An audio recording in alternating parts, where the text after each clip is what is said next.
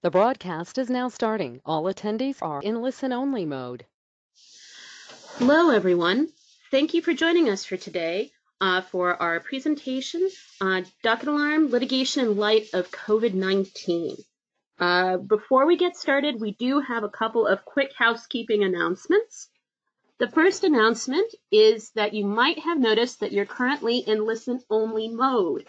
This is to ensure that everyone can hear during the presentation and that there's not a lot of background noise. You are welcome to and encouraged to ask questions during today's presentation.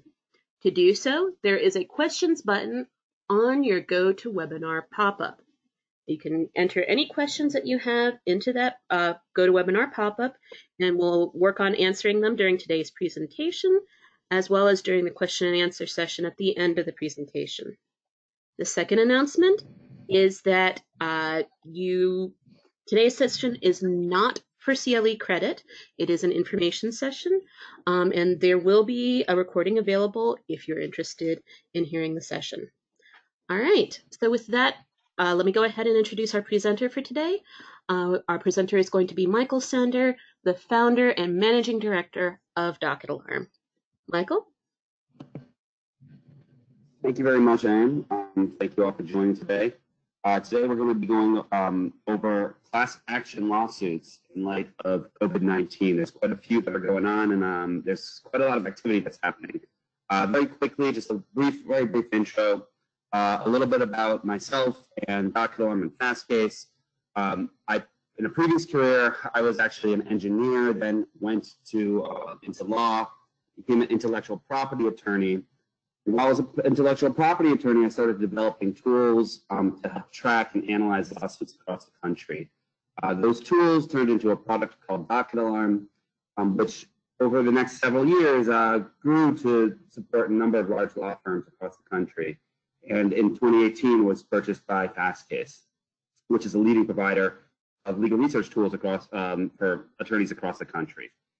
So Docket Alarm has four main functions: tracking cases, searching for cases, litigation analytics, and an API. Today, we're really going to be focusing on a little bit more substance, but I wanted to just kind of give a sense of what this presentation is not. This is not going to be a complete survey of coronavirus cases.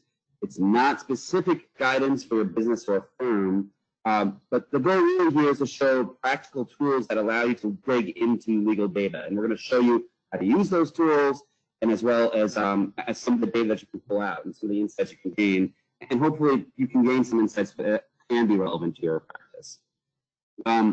Just an outline of what we're going to be talking about today. First, we're going to do a recap of some standing orders that I discussed in the previous few weeks. This will just take a minute or two. Another topic we're going to be talking about. This is also going to just take a few minutes. A recap / update of litigation analytics that we did last week. I'll go over what litigation analytics are in just a few minutes. And then finally, we're going to, oops, it's tight. It's not tight here. We're going to be going over more COVID-19 lawsuits, but specifically, we're going to be going over class action lawsuits. That's our focus of the day today. Only class action lawsuits, all the new class action lawsuits that are being filed across the country, and the diversity in which they are being filed is pretty impressive. So we're going to be going over quite a few of those. Just a quick recap on standing orders. One of the things that many attorneys don't realize is that courts generally post their standing orders as docket sheets. It's normally a docket is something that's used for containing case information, but it turns out that when courts are issuing standing orders, they actually issue them as a new docket. They fashion them as a new lawsuit. And you can actually find these standing orders. Let me just load up a screen very easily. So we can just do a quick search for them. And it's just, the idea here is just that it's very straightforward to find standing orders that relate to COVID-19. You just type in standing order. I put it in quotes. That makes sure that we look for the phrase standing order. And you'll see quite a few standing orders come up. We've actually taken the liberty of, at least in some jurisdictions, marking down these standing orders. So we did this last week. We have not updated this. So this is as of, I think, April 2nd. The point is that a lot of these courts are issuing multiple standing orders in a single day, and it's changing from day to day. So to keep up to date on what's going on in these courts, it can be extremely helpful. With access to a docket research product that can actually tell you every single thing that is happening there. Courts often do post this information on their website. They do often post it, send out email alerts on it. However, the original information that where it actually lives is inside the docket sheet. And it's not just in the Southern District of New York. That was just one example. There are many, every jurisdiction's got a number of standing orders practically across the country at this point. They range from, continuing all hearings to doing some hearings telephonically. It really does depend very much on the jurisdiction that you're in. State courts are different than federal courts. There's no one rule, so really the rule is stay up to date on the court that you're actually working in, because the rules change literally every day right now. Just a little bit on continuances. Obviously, this is also a recap from previous weeks. Continuances, many cases are getting continuances. There's a lot of information out there on what type of continuances are being allowed and what types are not. In previous weeks, we actually went over a few cases where continuances were being delayed or denied, because the coronavirus epidemic was not serious enough in a particular part of the country. At this point, though, we have not been seeing those anymore. At this point, pretty much every single part of the country is affected. So pretty much every single continuance. We've done another look. We haven't found another continuance that's denied as a result of coronavirus, really. So the next, that kind of covers our first recap of the last few weeks on continuances and standing orders.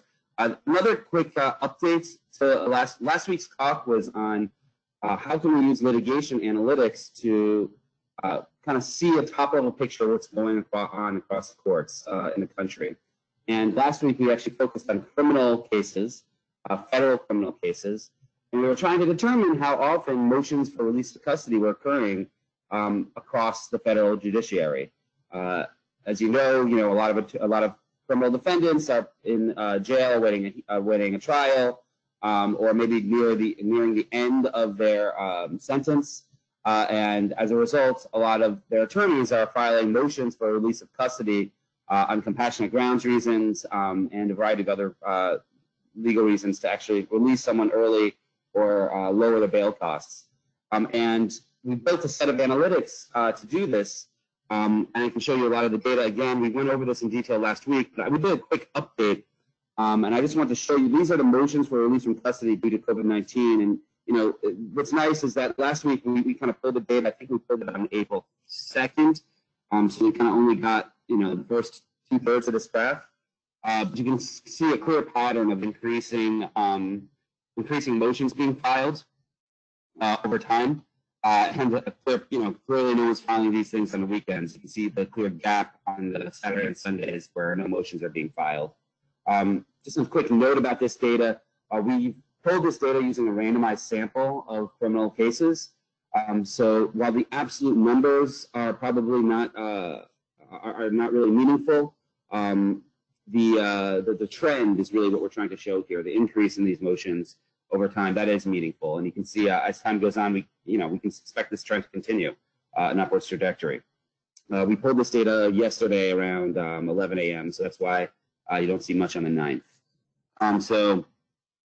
That's really what's going on. So really, the interesting thing about Docket Alarm, you can use it to find these standing orders. You can use it to find kind of get this high-level information on what's going on in criminal cases. You can do the same thing for civil cases. Today, we want to really talk about class actions and how to use a tool like Docket Alarm to find class actions, what type of class actions are going on, what information is available in the dockets as far as class actions go. So we have a few different areas that we're going to be discussing. One is just, first of all, how to find class action lawsuits. Normally, if you're an attorney in the class action space, you might have paralegals that are doing this research, or you talk to your attorneys, or if you're not quite in the, you talk to your colleagues, to see who's filing what, or you look to news sources that will, publish new class actions.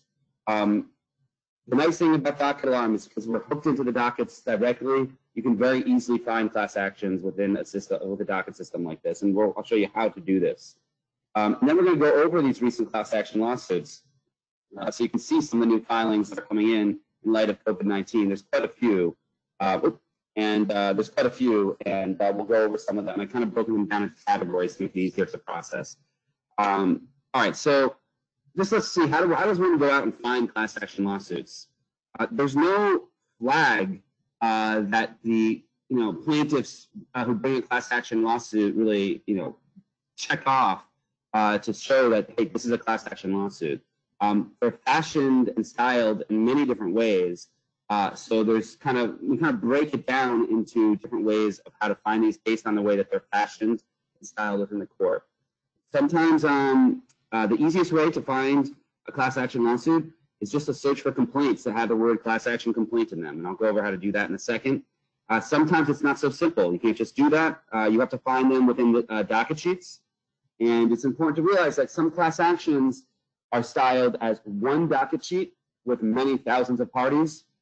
In other class actions, there are thousands of dockets and are kind of all related to each other.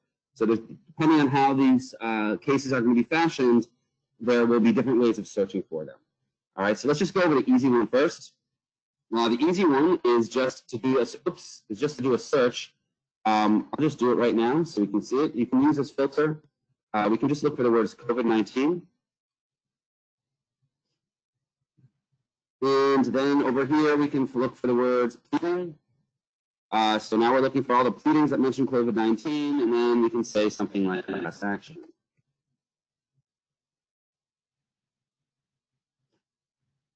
And then immediately, all of the pleadings that mention COVID-19, class action, they come right up. This is probably by far the easiest way of getting new cases, class action cases. Some of these will not be class action lawsuits. It depends on the, it might be mentioned saying the word class action, but a lot of them definitely are. So you can see, the first one right here definitely is. The second one is, and actually these are some of these cases we're going to be going over in substance in just a few minutes. So that's one way of finding them. Another way of finding them is by looking not inside the pleadings, but by looking for the docket sheets. In some cases, there are the way that you can tell a class action is a class action is if there's just many plaintiffs. If there's 200 plaintiffs or 1,000 plaintiffs in a case, very likely it's a class action. It can be styled that way. So we have actually a way of finding cases that way. You can do a search. The search we have up here is a date filter, and it's looking for words COVID-19 or coronavirus.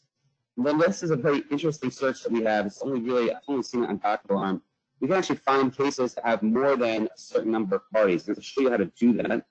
So let's just say this. We're going to have the COVID-19, coronavirus, over here. And we're going to look for cases that have a number of parties. And we're looking only for cases that have more than 50 parties. And so we can normally set we use this num-party filter here.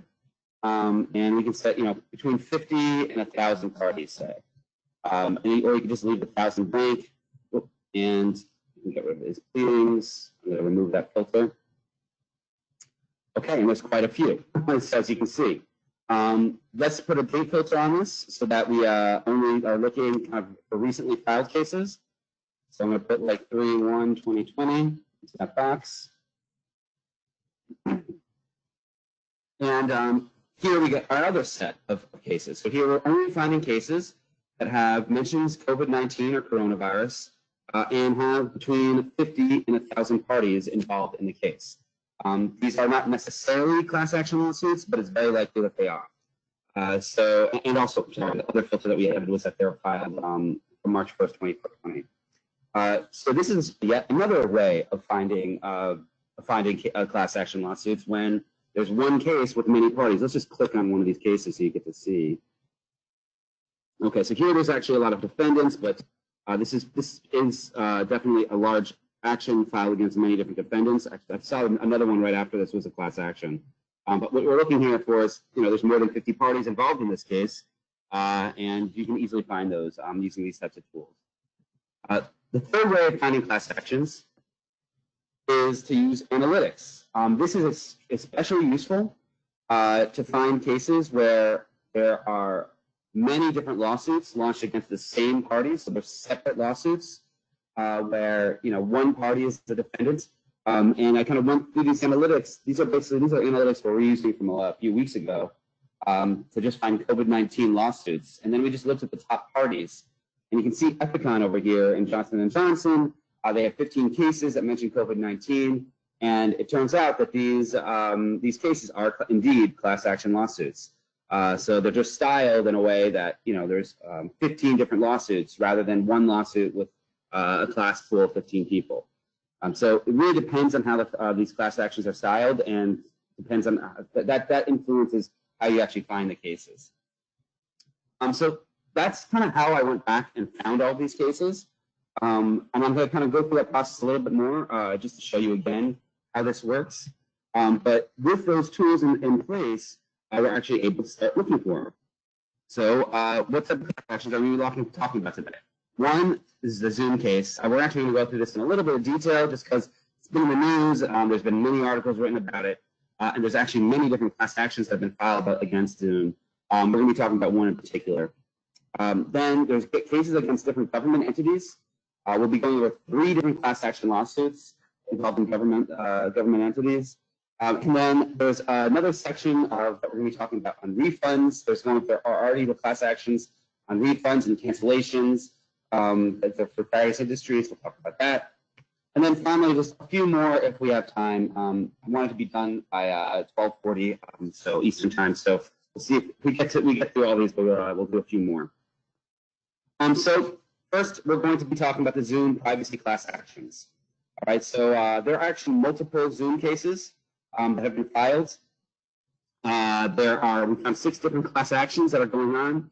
Raising claims, a lot of tort law claims, a lot of the CCPA's, the California Consumer Protection Act claim. There's SEC claims. There's also outside of civil litigation, there's FTC investigation and multiple attorney general investigations. So actually, just backing up a little bit further, for those who are not familiar with Zoom, which I assume many people on this call are, it's a video conferencing app that has grown significantly in popularity over the past few months or few weeks, really. It was already popular before, but due to a number of issues, privacy and other issues, they have been subject to quite a few lawsuits since COVID-19 has taken off. So just to find all these cases, how do we find them? Here's a search query I used. We're only looking for cases from March 1st, 2020. I use this little is docket filter here to try to find only docket cases. Then we're looking for cases where the name of the party is Zoom and they are a defendant. Let me just show you how you can go and type that in and do it. We can go to our advanced search builder here. So we're only looking for cases that involve Zoom, where they're a defendant. And we're not interested in the documents. We just want dockets only. And we do a search. These are going to be all cases where Zoom is a defendant. So let's kind of move forward a little bit and only look for, again, cases from 3/1/2020. Okay, now there's 8. So the number's actually gone up since I last saw this. But I looked at it yesterday, I believe. But there's quite a few. I've gone through most of these. We're going to be talking about this case, Juul v. Zoom Communications. I've gone through pretty much all of these, except for the very newly filed ones.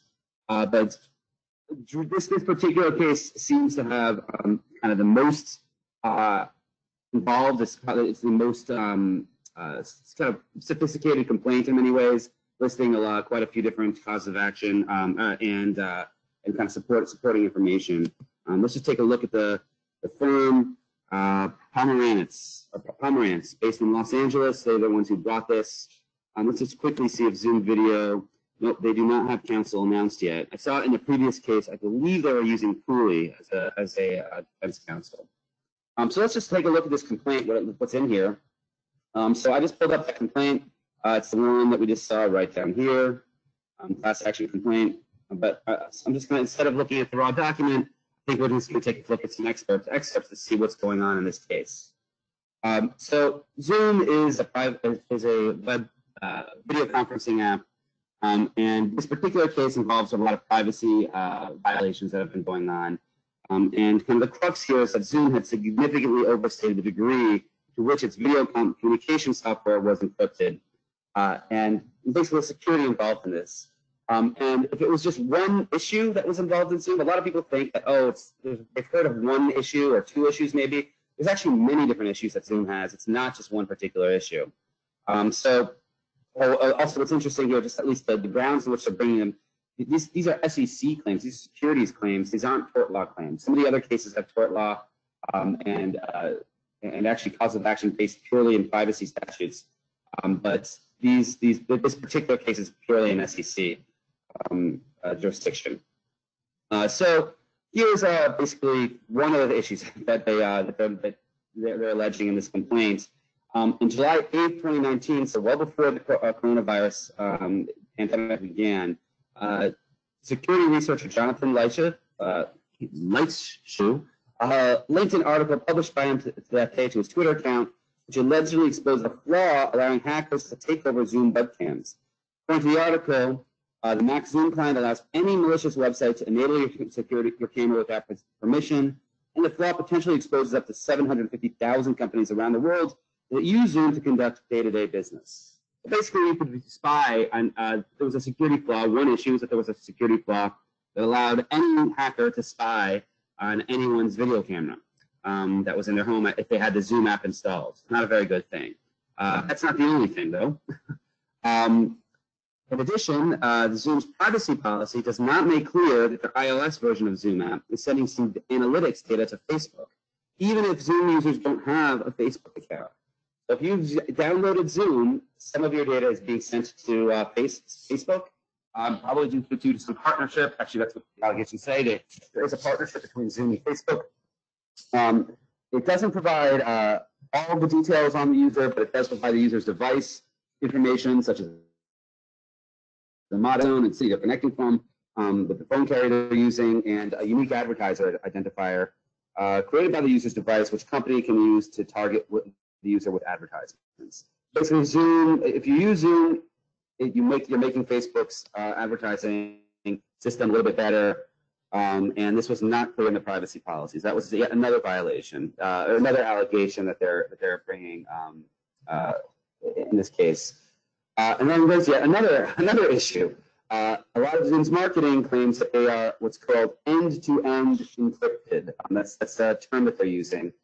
And the complaint here alleges that Zoom's video conferencing software is not, in fact, end-to-end encrypted.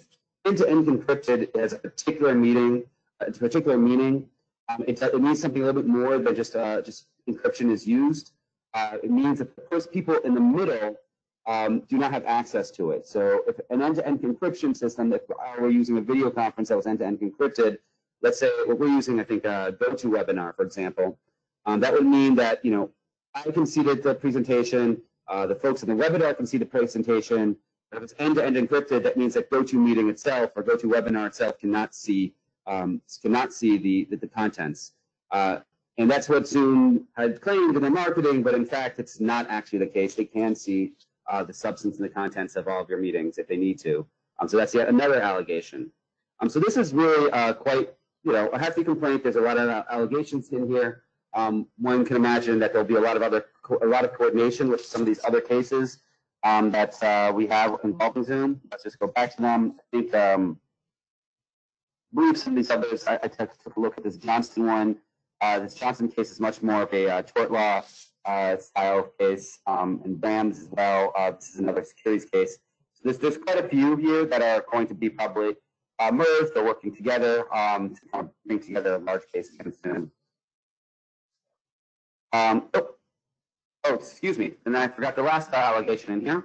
Right, the CEO of Zoom also dumped $38 million. This is the SEC hook.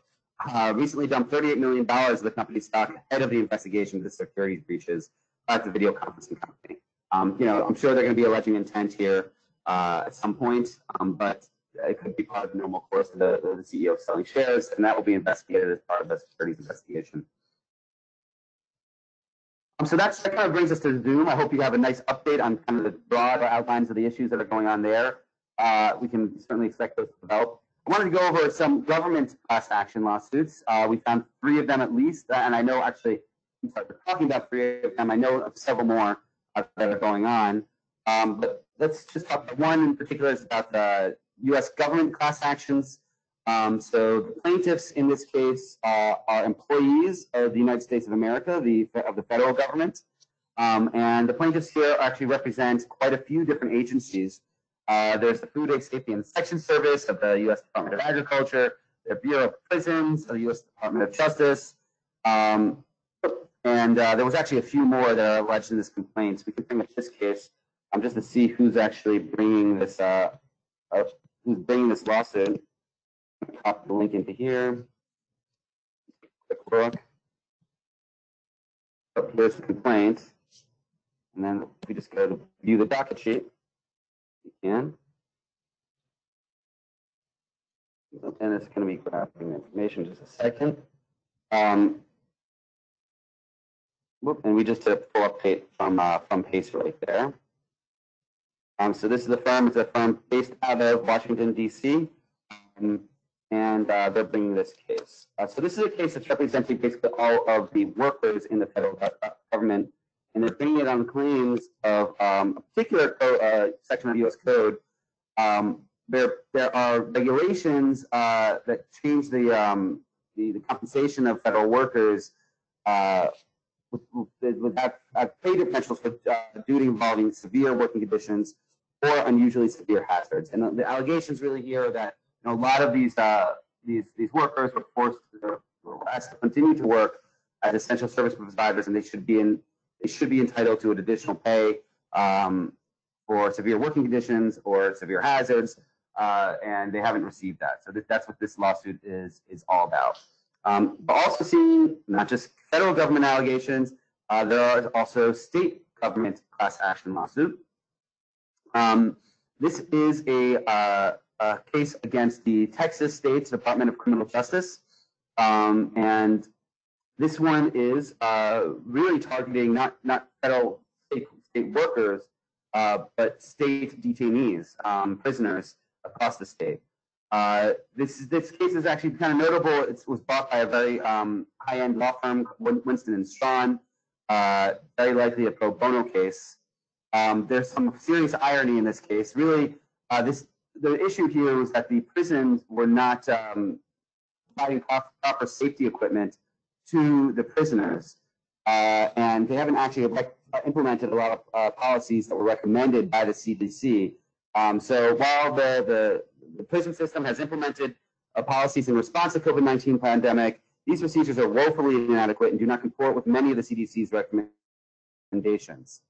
And this is the irony here. And ironically, the inmates have been pressed into manufacturing alcohol-based sanitizer, but they are not allowed to use it. So they're forcing inmates to manufacture the necessary preventative measures, but they are prohibited from using it themselves. Imagine making hand sanitizer all day long and then not being able to use it.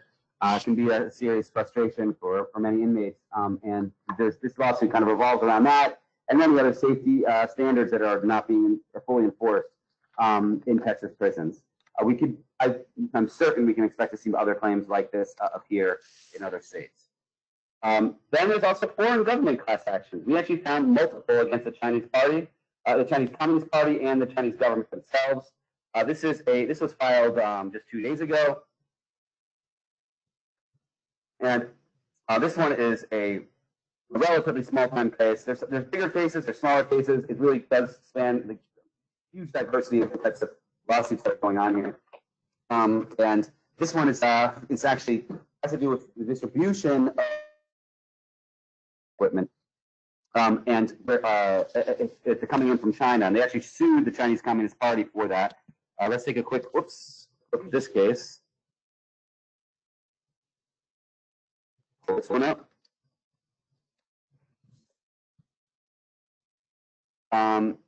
Let's just take a quick peek to see. I always like to look at who is filing these cases. Okay, it looks like a small firm in Boca Raton, Florida, by attorney Matthew Moore. So we can actually see quite a few of these cases. If we want to just take another quick look, we can take a look for all the cases in which the Republic. I remember China. I know. The reason I'm searching for this is I know that there was at least another case where China was sued in a class action style complaint. They're making a demand of $1 billion. That's always fun. Yeah, here's another class action involving the people. Oh, this one's actually older. Excuse me. Let's do a date search. Filter again.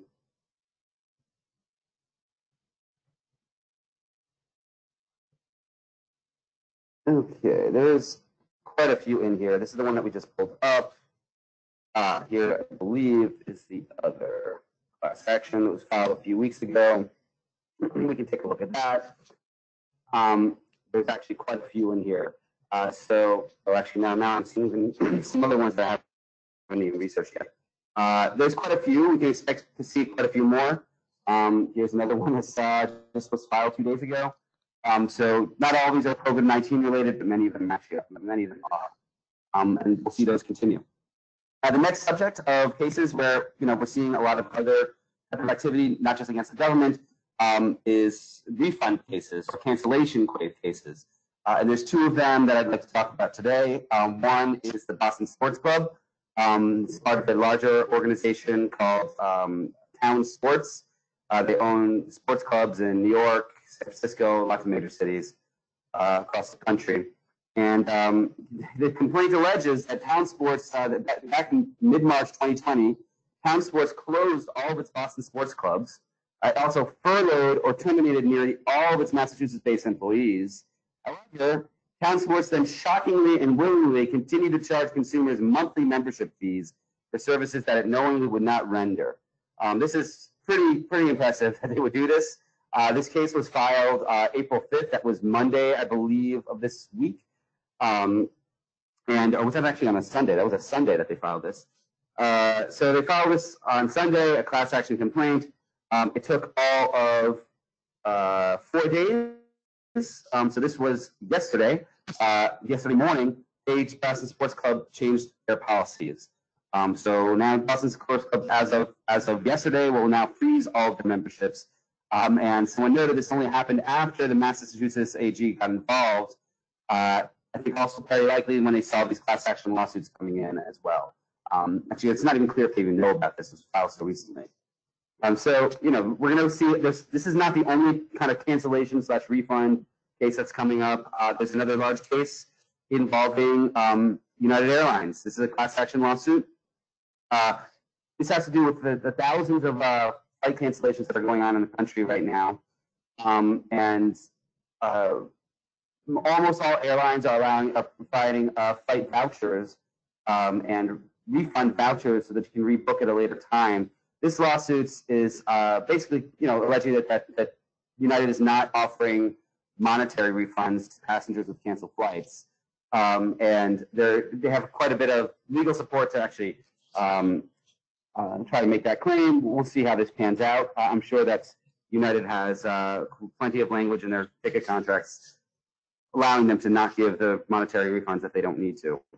But some of these cases can definitely play out in the court of public opinion, as we've seen in the Boston Sports Club case.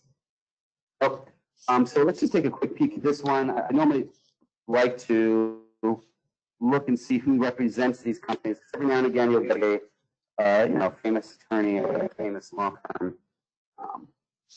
Put this one up. All right. Oh, so here we're just looking at the complaints, and we can find the attorneys on the docket sheets. Higgins Berman, yes, they're pretty well known. So Higgins Berman, for those who aren't familiar with them, they're very well known plaintiffs law firm specializing in class actions and I think they do toxic tort as well, antitrust cases, that sort of thing. So they're making looks like $10 million demand. See how that one plays out. That's also pretty interesting. All right, so now to go to a little bit more of some other fun ones, fun for some, painful for others. This is, I briefly touched on this case 2 weeks ago, I think. It's a case that was filed back on March 25th, which, you know, in these times actually feels like old news about 2 weeks ago. So this case was, it's a quackery case. You don't really see very many of these, especially, you know, but as in the pandemic, you know, one can imagine you see a little bit more of them. This is a case against Morningside Church Productions, which is a televangelist church slash megachurch. The preacher is Jim Baker. I'm not sure if anyone on the call is familiar with him, but basically the allegations are that on his show, on his televangelist show, he was marketing a product called Silver Solutions, which is basically just water with some silver mineral, and it dissolves into it in very small concentrations, and kind of homeopathic remedies. You know, on the show, he basically marketed the product as a cure-all. This influenza that's now circulating the globe, you're saying that Silver Solution would be effective? Well, let's just say it has been tested on this strain of coronavirus. It's been tested on other strains of coronavirus and has been able to eliminate it within 12 hours. The preacher, Baker, yeah. Totally eliminate it, kills it, deactivates it. Baker, yeah. Silver Sol has been proven by the government that it has the ability to kill every pathogen that's ever been tested on, including SARS and H1, which I think is H1N1, short for that. So that's a pretty bold claim that they're making. The truth, though, is a little bit not quite as optimistic. The CDC has said that consuming silver, so this is basically a silver, I think it's silver phosphate, silver salt or silver mineral. Consuming silver is not safe or effective to treat or prevent any ailments. No valid scientific studies exist that demonstrate that silver has any health benefits at all. Indeed, the National Institute of Health states that colloidal silver, like Silver Solution, can be dangerous to people's health, and that there's no scientific proof that is effective to treat any disease or condition. So this is a completely snake oil that they're selling here, at least according to the allegations. And there's going to be a nice class action out of this one as well. Here's just the different counts that were brought. I just tried to pull out a few of the different counts. I haven't really seen a quackery case recently, so just to kind of give people some background on what type of claims are being made here. There's a warranty act. I don't know if this is a federal or state act. There's clearly a Missouri State Court Merchandising Practices Act that's under state courts, state law, breach of warranty, which is pretty common, breach of implied warranty, which is also another common law cause of action, fraud, which obviously makes sense, and then unjust enrichment. So these are the kind of the claims that are being brought against Morningside Church Productions. There's one last. This is the last one we'll be talking about today. This one is in Ray Juul Labs. This is a case that was brought quite a while ago. Actually, let's take a look and see when this was brought. This is a huge case. Look it up. And this one, when I was searching for pleadings that were involving COVID-19, okay, so this one was filed actually not that long ago, October 2019. But this case has really very little to do. It's a class action lawsuit. Has little to do with with COVID-19, at least originally.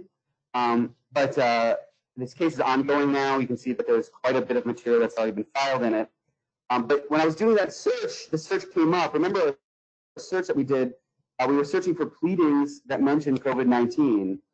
And there was actually a pleading in this case. The attorneys in this case amended their complaint to add additional information about COVID-19. So here's their amended complaint. We can pull it up. There's it's almost 300 pages long. It's a large class action complaint.